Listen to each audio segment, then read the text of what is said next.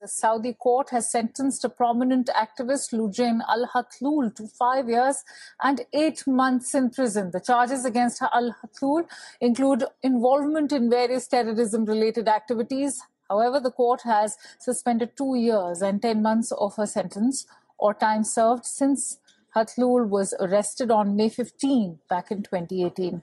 She was arrested with at least a dozen other women activists, all campaigning for women's rights, including the freedom to drive. Earlier, UN human rights experts had called the charges against the activist spurious and called for her immediate release. Rights groups have also said that some of the women, including Hathloul, were held in solitary confinement for months and subjected to abuse, including electric shocks, flogging, and sexual assault.